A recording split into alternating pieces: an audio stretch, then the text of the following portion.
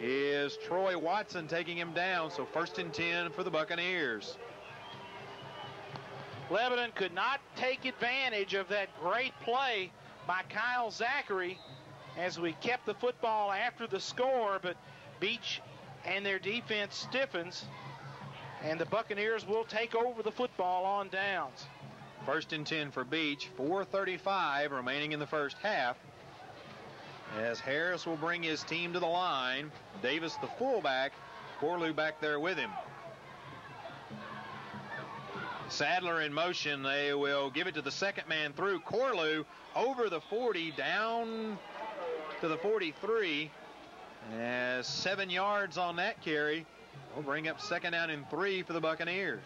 And, John, it looks like on the sideline, Randall Hutto's telling his defense to wrap him up. He doesn't look like he's happy with the tackling that we're putting forward. We've missed a lot of tackles, Tommy. Had 2 or 3 hits on him and then let him go, not wrapping it up. That's why Beech is driving the ball.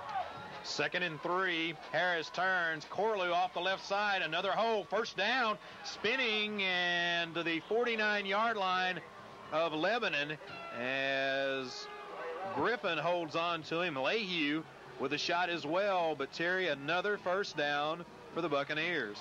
Sam, that's their 6th first down of the first half. Corlew with 8 more yards, another 1st down. Corlew 7 carries for 35. Sadler 7 carries for 46 tonight for Beech. 1st and 10. Harris will give it to Sadler. Runs over his own blocker, and then and Griffin give him a shot about a yard past the line of scrimmage. As Tommy, he had some more yardage if he hadn't have run into the back of J.J. Langford. Well, he kind of ran over his blocker as he was trying to get around the corner. That gave Lebanon's defense just enough time to catch up. And John was right. We're getting people to the running backs. We've just got to do a better job of tackling, wrapping those guys up. Shaw and Mulligan split to the left side. In motion is Corlew. Runs the option to him. The pitch, bounces it outside. Griffin chasing him. Hit in on the tackle as well as the ball makes the 42-yard line. That will bring up 3rd down and a long 3 for Beech. And this game really moving along. Neither football team has attempted a pass thus far as we're inside the 2-minute and 40-second mark. Tressler into the ball game as Lehue goes out. 3rd down and 3. 5 men up for the Blue Devils. Turns, gives it to the first man through. That's the fullback as Davis gets the 36-yard line. 1st and 10, 2:25 remaining in the first half as Tommy, the Buccaneers looking to put some more points on the board before the end of the first half. And they are just grinding it out up the middle. Jason Morris comes out of the football game. Luke Shepard goes in at a linebacker spot for Lebanon. So we've got Shepard and Griffin as the 2 linebackers. Shaw to the left side. It is straight drop. Pass is complete to Shaw. It is to the 26-yard line. That is good enough for a 1st down for the Buccaneers. 2:03 remaining here in the first half. Tommy, the Buccaneers don't pass a lot, but Harris has a 64% completion rate coming into this ball game. 619 yards passing coming in, 6 touchdowns, 6 interceptions, and when they do throw, generally they're pretty effective. 1st and 10, straight drop, handoff, fumbled, ball on the ground. That is going to be recovered by the Blue Devils. A flag is thrown at the 20-yard line on the far side of the field as Tommy, the Buccaneers tried to run a trick play as Davis waited on the drop and they put the ball in his back. It is a block in the back, holding on the Blue Devils, as that will negate the fumble recovery. They tried to wrap around draw.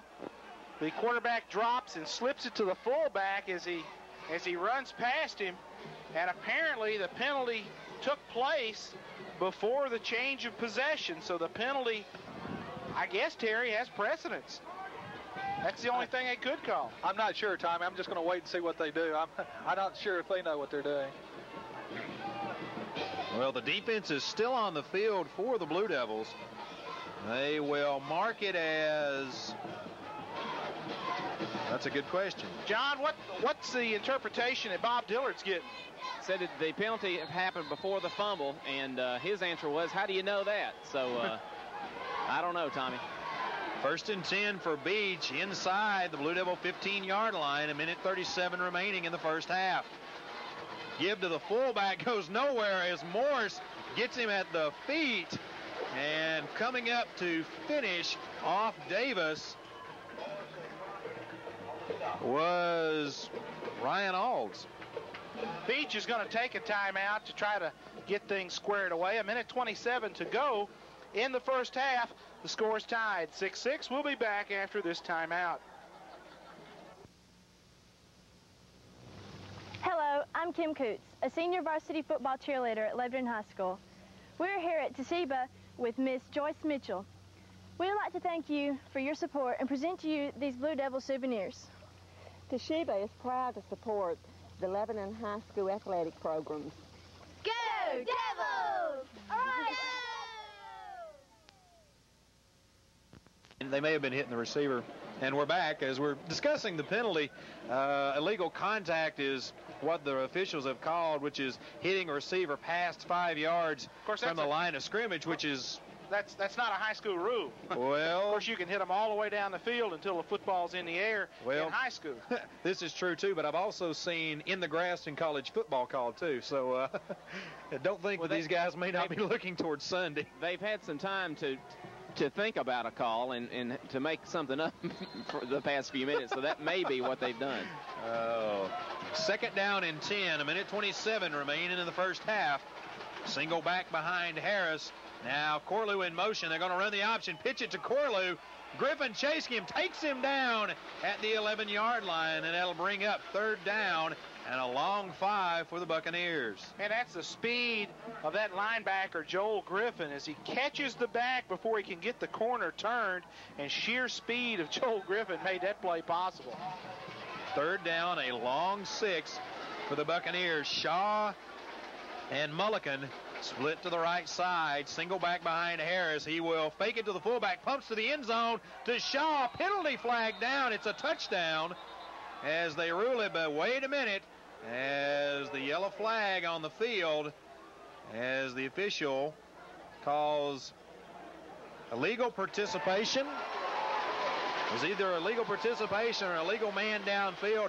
Not really sure what it is, Tommy, but what it means is no Buccaneer touchdown. The official on the near side immediately came out with a flag as soon as the play was developing.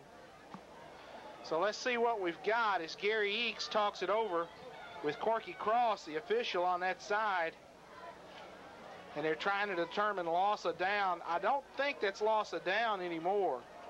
Offensive pass interference. It is loss of down. Loss of down. And so, that will back it up 15 yards from the line of scrimmage. John, was that a pick play that Beech was running? What we thought over here was the offensive tackle was downfield. Now, if that's, I thought that was an ineligible receiver, but they're going to now call it a pick. So the old pick play in basketball brought to life here on the football field. Kaufman will attempt the field goal for Beech High School. And it will be, Tommy, 41, almost 42 yards. 53 seconds remain in the first half. Blue Devils looking to block it. Ball down, kick is up. It's got the distance, and it is good from 42 yards as Jared Kaufman splits the uprights. 48 seconds remaining in the first half. Beech 9, the Blue Devils 6. We will be back after these messages. I'm Megan Davis, a sophomore varsity football cheerleader at Lebanon High School. We're at Piggly Wiggly with Mr. Alan Bain. We would like to say thank you for your support and present to you these Lebanon football souvenirs. Thank you. Piggly Wiggly is proud to support the Lebanon Blue Devil football program. Go Lebanon!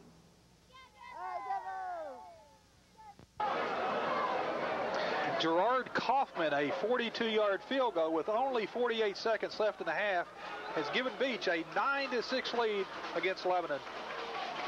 Deep to receive for the Blue Devils will go Joel Griffin.